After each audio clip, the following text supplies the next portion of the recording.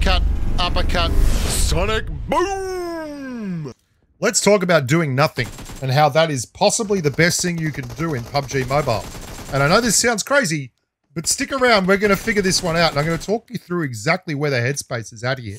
Because PUBG Mobile is a fantastic game. It's a modern three-dimensional chess match featuring weapons and stats and numbers and metas and attachments and scopes and everything. And it's crazy how much is going on in the game and how much you have to process on a second-by-second basis.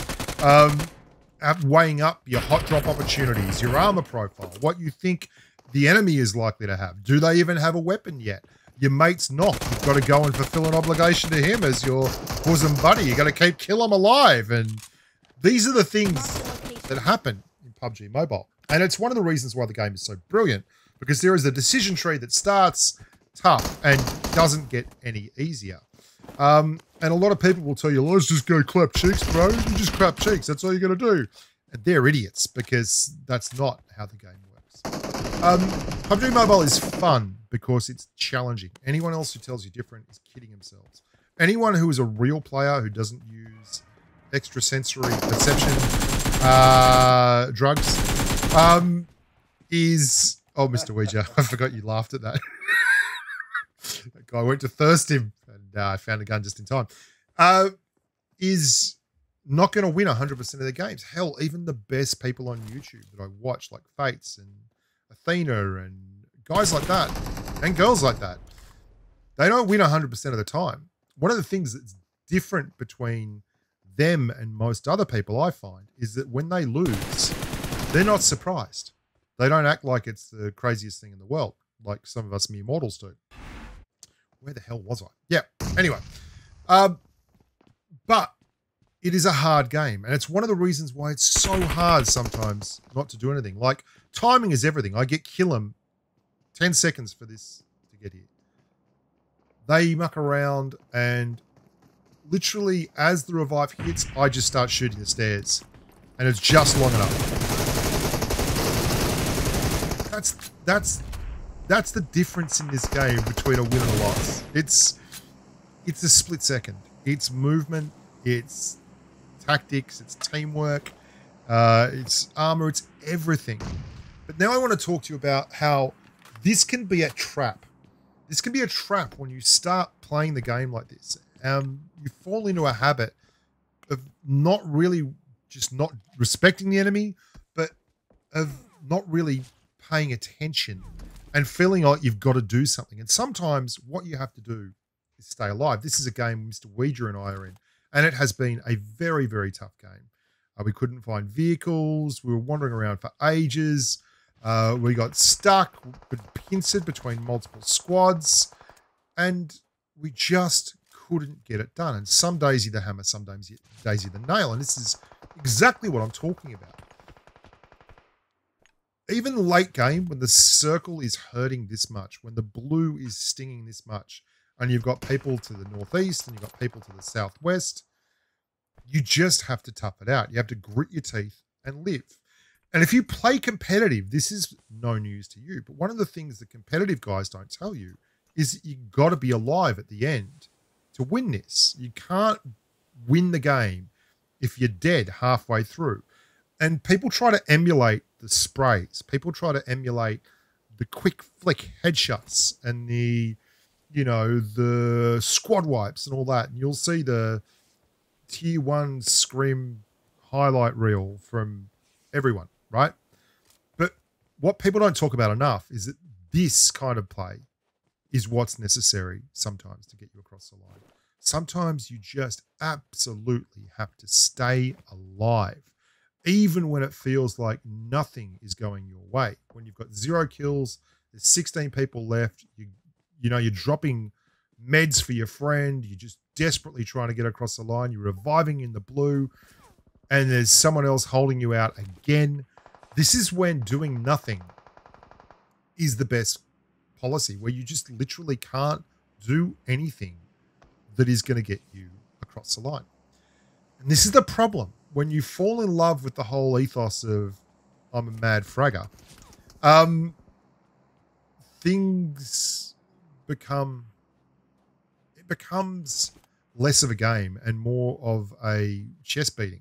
And I've always loved the tactical side of PUBG Mobile. Just grinding it out can actually be a really rewarding experience.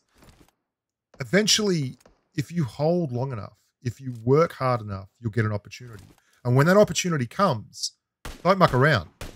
Take the opportunity, smash them, get across the line, and get the win. And this is what I'm talking about.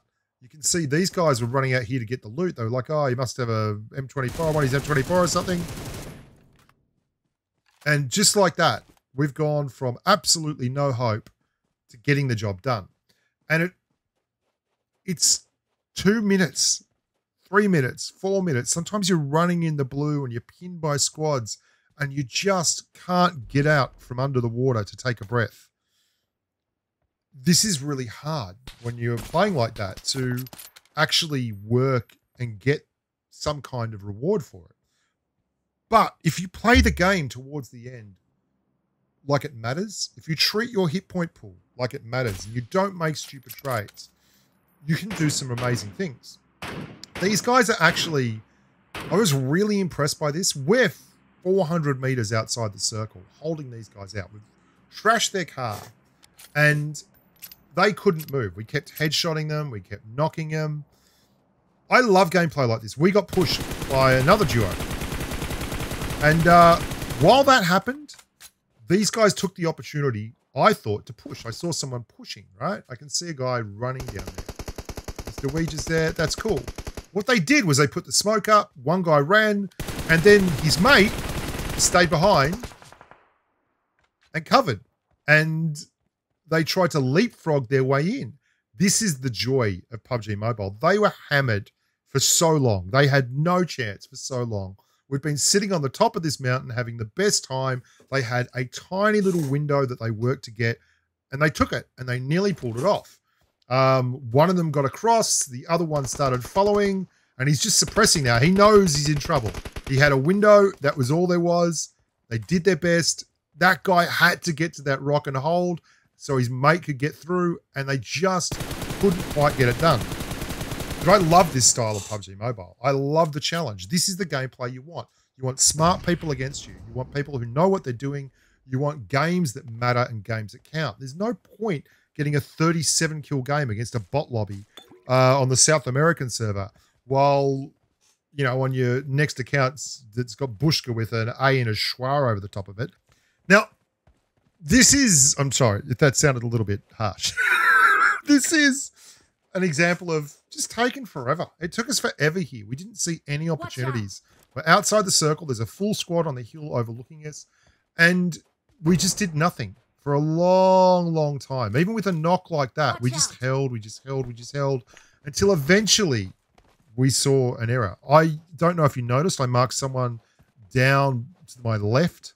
And one of the things that you'll find a lot of teams will do is, even when they're in a strong position like this, and this is a strong position, they screw it up by trying to do too much. They get greedy. They have flanked. They've split up, and they've flanked along this ridge line. And this is something I've talked to Ganksy about before, and he said in PMCO there are a lot of people who do this kind of thing, a lot of competitive guys who send a flanker around while the main force of the squad holds until they create a pincer. But if you're quick to that, and if you've really paid attention, you can just smoke the crap out of everything, get across the dead ground, and suddenly they know they're in trouble. And this is what I'm talking about. This is where you move with a purpose. You're not just rolling around the countryside looking for frags. You're not just making trades and sprays and waiting for the circle to finally close you down and shut you up. You're moving as a unit, and you're not just making busy. You're actually making good decisions, good tactical decisions. And sometimes that just means waiting. It just means being patient.